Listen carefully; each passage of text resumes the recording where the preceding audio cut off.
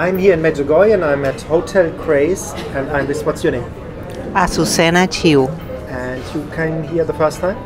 Yes. And you brought your daughter, what's her name? Michelle Lester. Michelle and her mother. And what is the experience for you being in Medjugorje now? Oh, it's been wonderful. It is a place that brings us peace, and we feel like we're free to show our faith. Like everybody's praying the rosary in the streets, and I feel free to pray too. And everybody's nice and loving. Yes. And for you, what is Medjugorje for you, the first experience now? It's been very peaceful, and I'm not I don't show my faith too much, but I think maybe we're moving in the right direction. You feel it, that's a nice thing being here? Yeah, it feels nice. It feels more open, because I feel like we're not used to openly showing that we're Catholic all the time, especially not like where we're from. So it definitely feels different here. How was it you went up now cross mountain this morning? How was the experience? It was very peaceful. It was quiet and kind of give you some time to think a lot about everything. Hard for you walking up over the stones? How was it? Yeah. It was difficult and it was hurting, but I think at the end it was worth it. Being for up the there, the side, all the yeah, peace. for the view and the people and just how it felt up there. And for you, the Catholic faith, are you getting closer here to the faith, or are you feeling Catholic, or are you on the way to come closer to your faith? I'm coming more to terms with it, I think. That's beautiful. I can see it. I can see you were on the mountain. You were so peaceful. And for you, the mountain, how was it for you?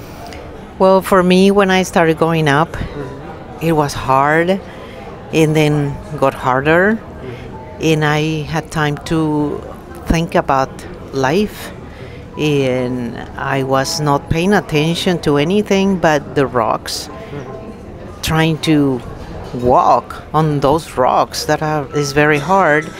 But then I was thinking that it was like life, right?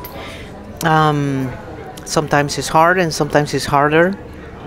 And when I look at other people walking in other paths, I was thinking, wow, they choose the easier part, right, of the path. And I was thinking, that's how life is too. Sometimes we choose the wrong things and make it harder. So when I was walking in some other parts that was very, very difficult, I thought about my life. And then when I was in easier parts, I was remembering how much easier was life and how much stronger I was. And I always tried to have God in my life. And that's what helped me to go through. And you also made the experience that suffering brought you closer to God? Oh, yes. Yes, make me stronger, and then make me realize, because sometimes when you're going through a bad part in your life, you think that God is not there. But then I realized that He was always there. I wouldn't be able to make it without Him. And I feel like spoiled by Him, because He's been always there for me and for my children. And what would you give as an advice for people who go through suffering? You went through suffering. What would you give them an advice? What should they do in the process when they don't see God? Well, just keep praying always, because God always listens. And I tell my kids, life is better with God than without Him. And so He loves us very much. He's always waiting for us and helping us, even if we believe that He's not there sometimes. And you can, I think it's a nice story, about the money you got to come here. Can you tell that's a real life story how God is helping you? Yes. When I booked the trip, I thought that I was gonna take that money from my savings, and I wasn't sure if I should. But then I knew that my daughter just graduated, and she will probably won't have time to go with me in a pilgrimage later in her life when she starts working. So I said, well, God, I'm gonna take the money. I'm gonna go. Take the daughter out, no. And just like that. I mean, a week later, I got 3 clients closing deals, and I added up, and it was exactly the money that I spent and more. And I was like, God, you just did it, You spoiled me because you didn't give me just the money for the trip. You gave me some extra to spend there. So I was like really thinking that he was sending me a sign. Absolutely. No? Yes. And for you, the most beautiful part of Medjugorje, what do you like most? The top of the hill. Top of the hill, the overview. The view, yeah. It's your energy, it's peace. Yeah. You went to adoration, outdoor adoration. You had the violin, the music. Oh, I heard the violin at the mass, Yeah. but not at adoration. Yeah, it's Melinda. And what would you tell people? Why come to Medjugorje one time?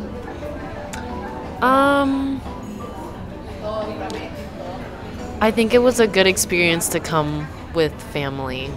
It brings you closer. Brings you closer, no? When it touches the heart, no? You need handkerchiefs here, no? Yeah. A lot, me too. You can't imagine. Yesterday morning crying. After the day before at Mass, I was crying. The lady next to me said, what the heck is going on with that guy now? And you went to the Risen Christ. How was the experience for you at the Risen Christ? Which one was the Risen Christ? The statue where the water is coming out of the... Oh, I'm very logical, so it just didn't seem real. It seems a little bit fake, but I mean, it's honest. just, you just have to believe it's real, I guess. Did you find a hole where it came out of the water? Or?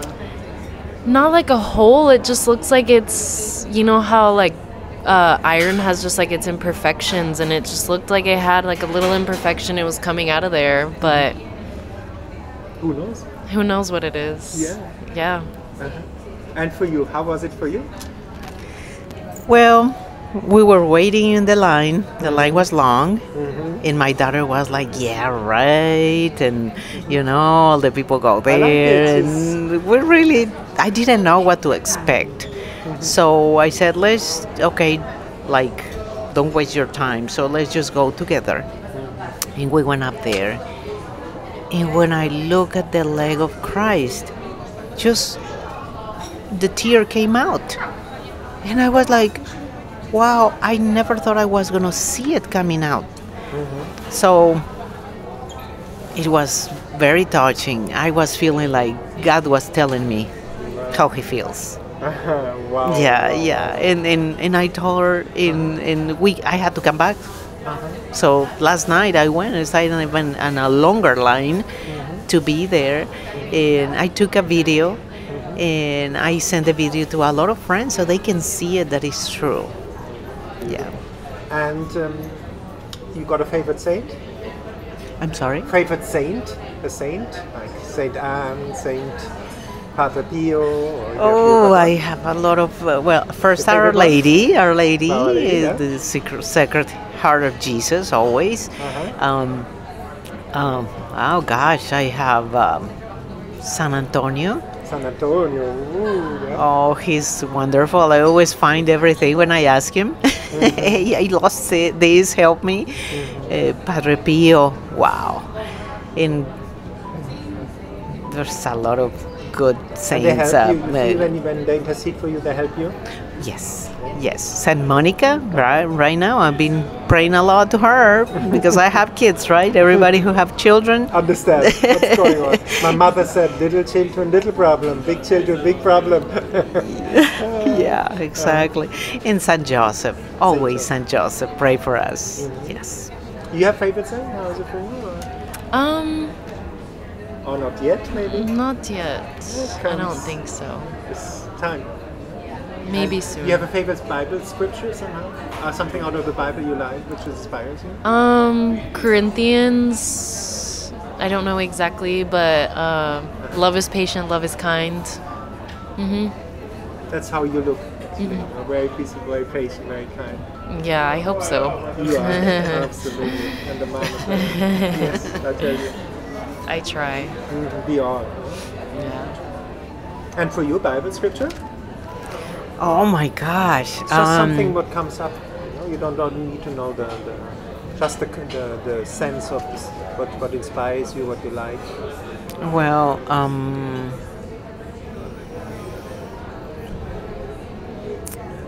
I think it's Ezekiel, and he says that he will never leave us. God will never leave us. He's faithful. Probably it's not that. It's But not that's that book. But that's the But the that is powerful. He will never leave us. And You then made the I, experience as well, no? Me too. yes, Never yes, in the unexpected moment, no? It's yes. And then when I receive the Eucharist, I remember, I'm there with Him because He will never leave us. Yes, He left us that gift, no? The Eucharist. Yes, You pray the Rosary? I do. Why do you pray the Rosary? Why? Well, it gives me a lot of peace. I feel really, really good. I forget the problems and the stress. But I always pray it for my children, for me, for the souls in purgatory. There's so many things to pray for, right? For the sick, for my friends, my family. You see results that you prayed the Rosary and something happened? Also, Oh yeah. Yeah. For example, when my kids started growing up and they went out and I called them and they didn't answer their phone, I started praying the Rosary, and it was like, I mean, I didn't even finish, and then they would text me or call me and say, "Hey, what do you want?" But I was like, it's okay. Now I know they are okay. Oh yeah. Wow, beautiful. And so that's for the parents, no? Take up the Rosary. Oh yes. Because there are situations you don't know where they are, no? What they do. And confession is very central in Medjugorje. What is confession for you? Do you go to confession? I go to confession. I couldn't go here. I really wanted to go. But yeah, I mean, you go and you repent. I try to prepare for confessions for 2 or 3 days and write it on a paper and or on my phone. Yeah, because then when I get in front of the priest, I get nervous and I forget. So I write it It's a nice way to do it. in a piece of paper or on my phone, and then I go to confession. And it's so wonderful. God forgives you for all the things we do, and He forgives you. He forgives us, so it's wonderful. I feel light after that, right? For you go yet to confession? Or? I haven't been in a while. Try it out. It's a pain relief, you will see. Yeah, it does lift a weight off your shoulders. You experience that as well. That's what it does. Yeah. Really good. And that day, and what would you tell people? Why come to Medjugorje?